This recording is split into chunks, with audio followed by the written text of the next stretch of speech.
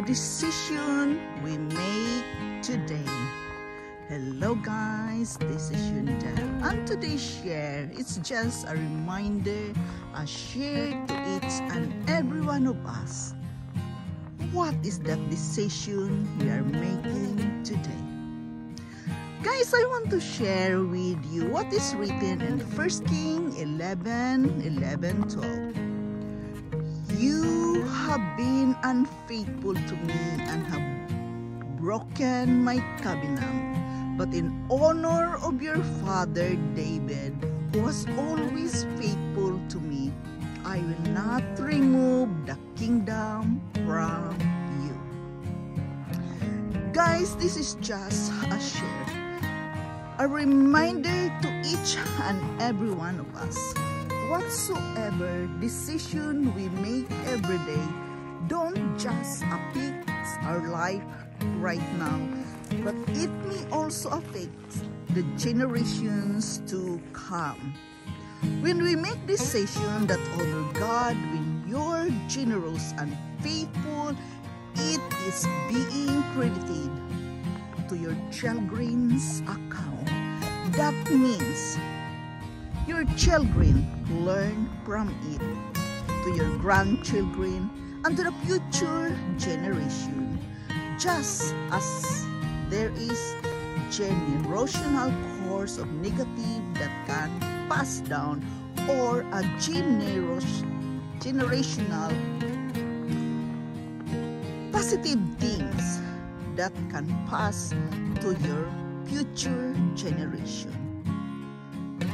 That is a blessing. God is keeping an account of being on every good thing we do. That's not being overlooked. It's accruing mercy, favor, and blessing in your family's account. You can be the one to set your family on a new course of blessing.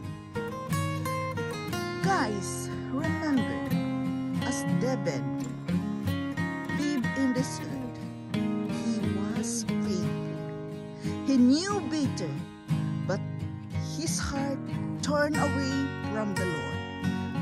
God would have taken the kingdom from Solomon, but he said that for David's sake, he wouldn't do it.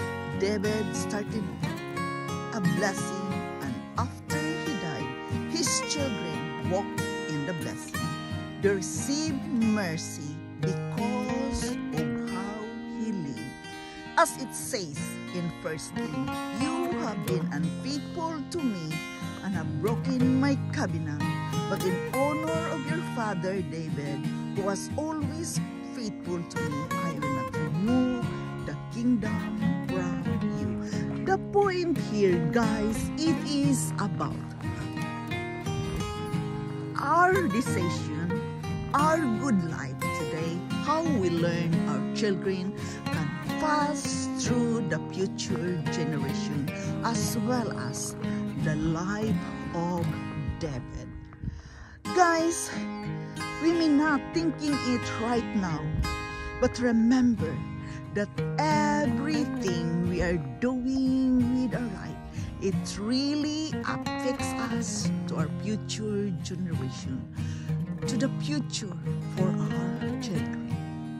Remember to think wisely that you had given the power to start a generational blessing. We can make a decision that honor us and accrue blessing to pass down to our family. Remember to be grateful for that blessing and take care of that. Remember what you are starting today that is going to start with your future children and grandchildren as well. It means it can be passed down to your generation. Yes, there is a generational blessing. Therefore, we must remember, what are we passing down right now? It can affect to our our future children.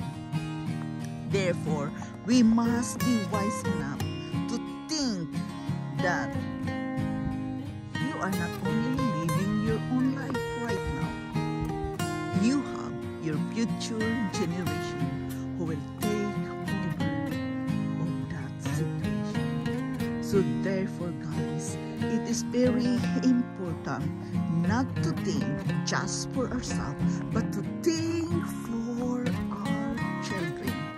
They are going to pass it down. And God was kind to David. So David, what he has been accomplishing, what he has been doing, being faithful to God, God did not punish his children. The children inherited it because as it says in 1 Kings 11:11, David, who was always faithful to me, I will not remove the kingdom from you. So the kingdom was not removed by God.